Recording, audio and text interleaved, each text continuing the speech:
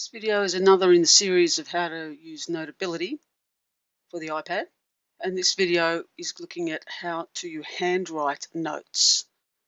So let's open Notability and create a new note. So I'm going to put this note inside the settings subject of iPad Beginner. So it's going to create a new note.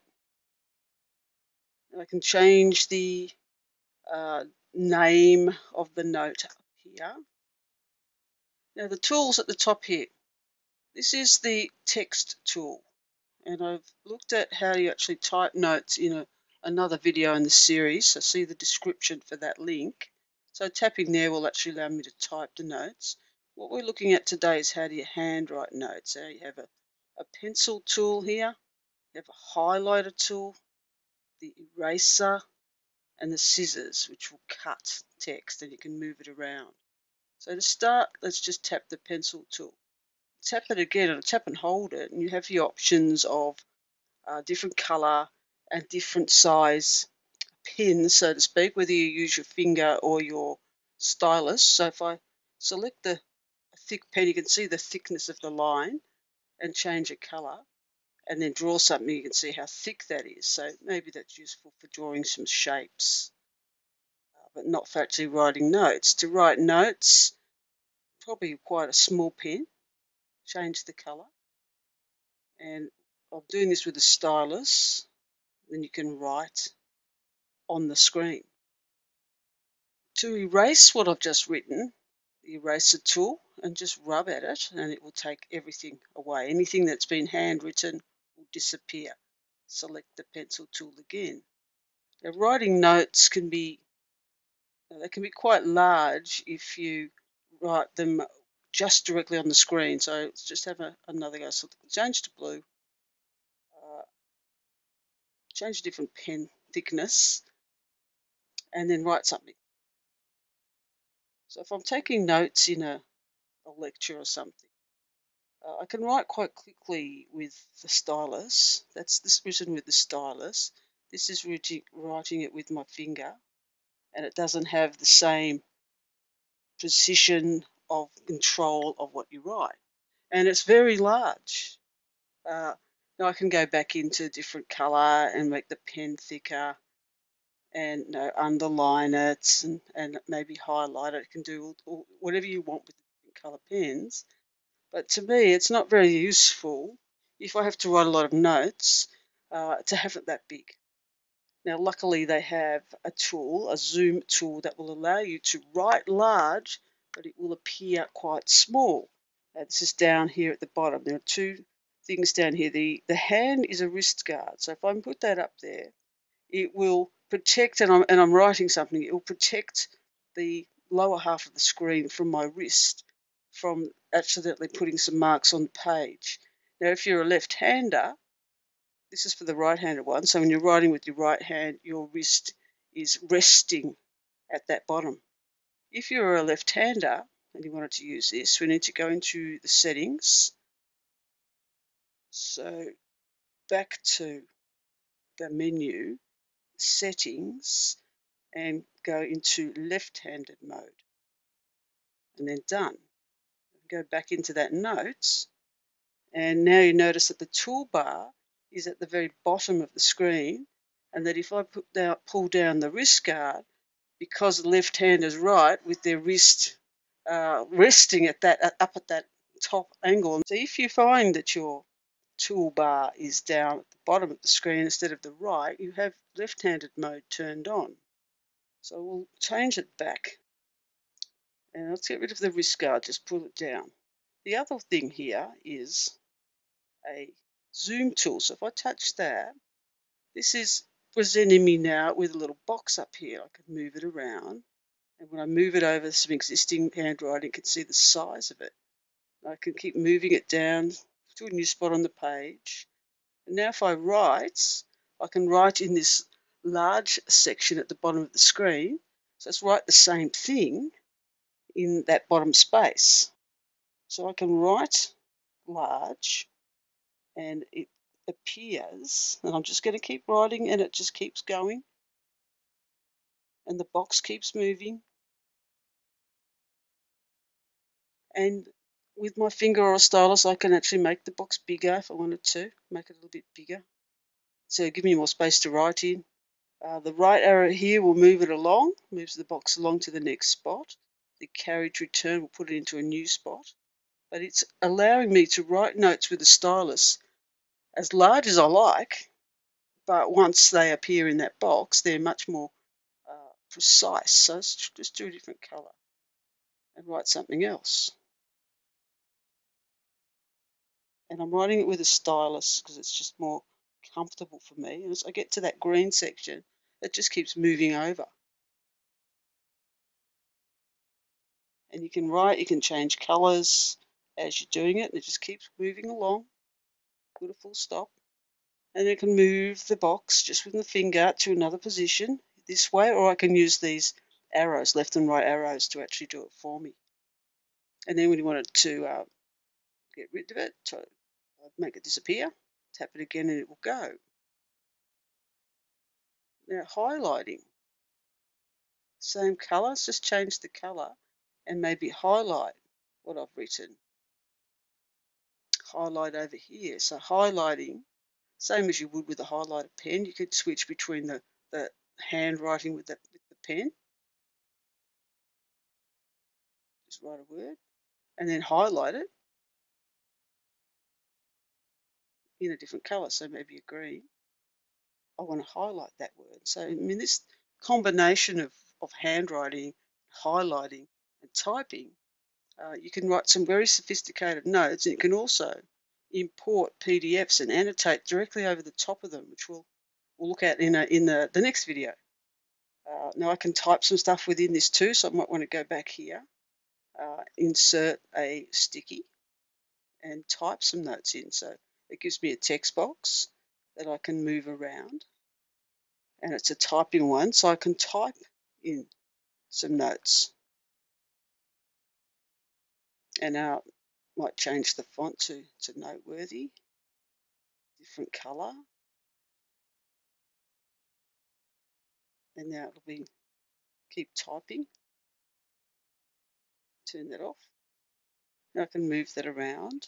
I can wrap text. If I had any other type text, it would wrap around it. Change the paper, so inside that maybe I want a different colour, or have some lines or something. Make it a bit smaller by dragging those blue handles. Move it around. So I can have typed notes as well as handwritten notes, and perhaps all I wanted to use the handwritten notes for would be to maybe do an arrow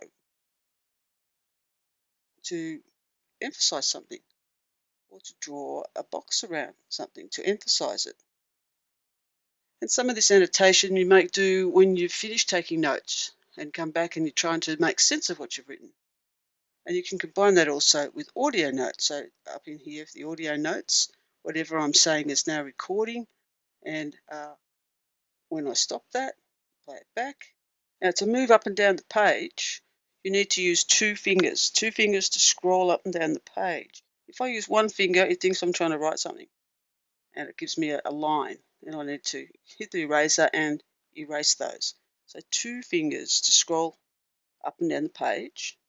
And then you can add different media. So up here you can add the photo, either take a photo or take a photo from your camera roll. So I could take a photo, and the only thing I've got to take a photo of is the cat who's making a nuisance of herself. I can use that photo and put that into the notes, and I can resize it. Tapping it with the blue will resize it. Edit, take me into an edit where I can crop it. Perhaps leave that off, and done. You can add a caption as well. And the font of the caption has been set in the settings, where you set the font size and style of that caption. And then with the pen, We can change the colour, change the thickness, and draw a board around it. What you want to do with it, or another arrow, or you can write some notes in between that. So next to it or underneath it, putting this up and moving the text box, the page up, move it down. I can start to write something in there, and you can write handwrite underneath that, and then move it around where you want it to go. There's all these other things that you can do with other media. So you can take photos, you can use existing photos, you can get a web page, and you have all these stickies. Think of stickies as text boxes. So anything, the first three there, the blank, the lines, and the grid, you handwrite into those. So if I picked a lined one, and it gives me a little text box with some lines. If I wanted to write in the lines, I could then select the little box, put it in the line, and write from there. So it stayed in the lines. And how successful you are there will depend on the thickness of your pen. And I can just move that down to the next line if I wanted to be a bit more precise. You can change the paper, so it's got lined paper, but perhaps I wanted it as a different colour and different thicknesses of lines. So I'll make it green, but I actually want quite small lines.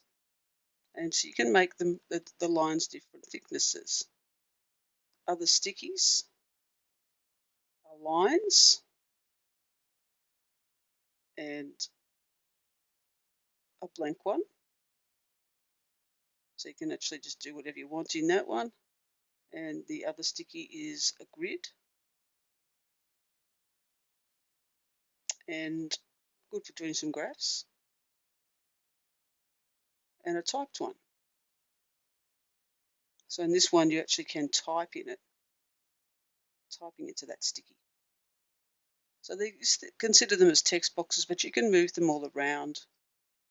You can make them bigger. They can be on top of each other as these ones here, and you can separate them again with borders by drawing around them, thicknesses, so you can actually see the separation.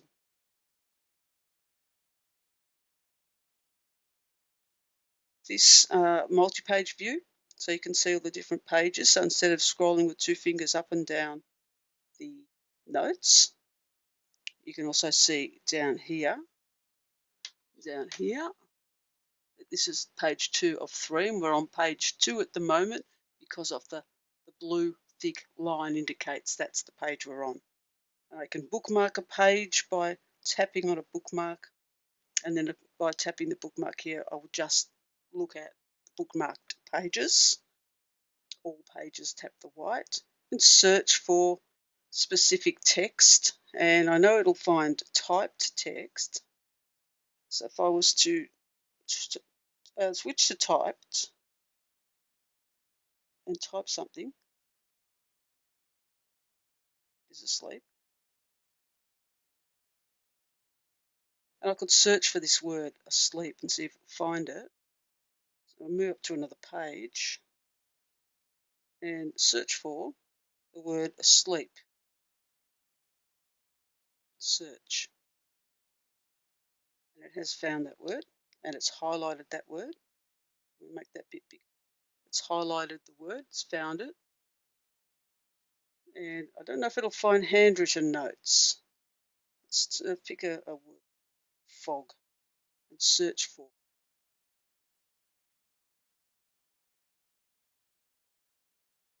It doesn't find the handwritten stuff, but it finds the typed. So having them both may be a good idea. Once you're finished with your note, if you go back to the menu, the note is sitting inside the iPad beginner category. So if I open that, it's in the settings subject, and it's here. So it can stay there, but if you want to back it up, you might share it and select the note to share. Tap that again. We might share it to Google Drive. And I want to save it as a PDF. Yeah. And perhaps put it into a folder. So put it into whatever folder you've already set up in Google Drive. Now I've only got one that I can really use, so I'll put it into Photos and export to Photos. Now send it to the Google Drive. And this note will be then exported to Google Drive as a PDF that you can then use as a backup, or you can print it, or you can annotate it, whatever you want to do with it. I'm going to Google Drive, and it should be in the Photos folder.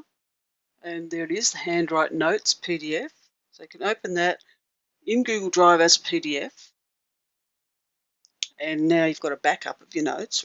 So they're the notes, and they look exactly as they did in your actual Notability notes. So it's now a backup.